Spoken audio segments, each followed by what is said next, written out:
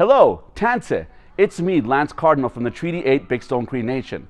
I'm so excited to be here today at IKEA in the Indigenous Peoples Family Showcase to talk about National Indigenous Peoples Day. Such an important day for me and all the people in the First Nations, Métis, and Inuit community. And I'm so excited because this day is the day we celebrate who we are, our culture, our traditions, and of course, our place here on Mother Earth. This day is about knowledge exchange, knowledge translation. This day is about teaching about who we are as Ulnug.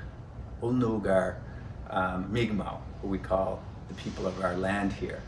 And this day is about sharing our way of life, sharing about who we are as people, how we may live, how our knowledge is transformed into objects and art, and magnifying the importance of our knowledge on pieces of art. So that's very important. Well, being a part of this amazing family showcase room we have here at IKEA was such an amazing experience for me and of course the family who was involved, and it was so important, of course, to have representation here at IKEA for Indigenous people, to have something here that was recognizable for our people, to see ourselves being represented, and of course to share who we are with the whole world. This partnership means a lot.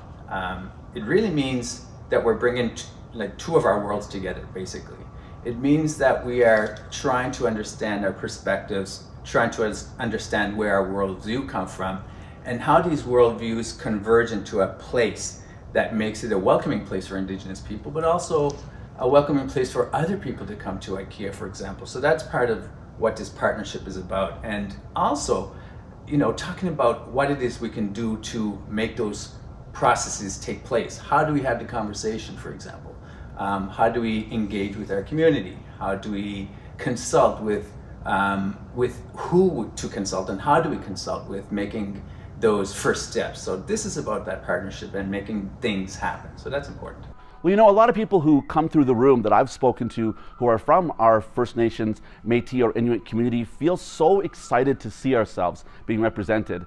There's so much pride in their heart. They talk about just feeling like we finally belong. We're finally part of Canadian culture, and it's one step closer towards reconciliation, towards having a place in this society that is equal, that is celebrated in a good way. And I think for us as Indigenous people, it's been a very positive experience. It's an amazing opportunity to highlight who we are as Mi'kmaq in a space like this, where people can see themselves in a big company like this. We're taking responsibility and sharing who we are, but also welcoming a place where we can be who we are. One of the important pieces about this project is about relationship building. It's about community engagement. It is about consulting properly and how to consult with our community in, let's say, building knowledge around who we are, or sharing knowledge of who we are as Ulnug.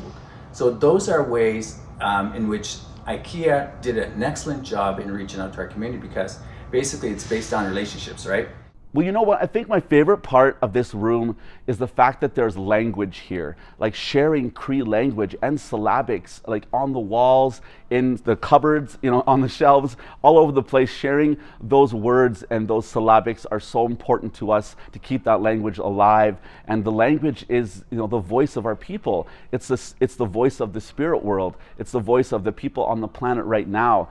My mom, during her later mid-years, began to take up basket making again.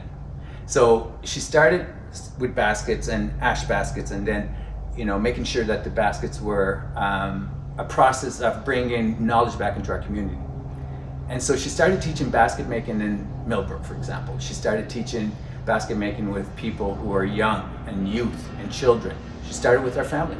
So that was an important thing that you would see in our living room or in our spaces, in our place. So that was very important. So we sadly lost our mother back in 2010, but just about 3 weeks before her passing, she had given me a Christmas gift, which was her last basket. And that basket is a porcupine quill basket with birch bark.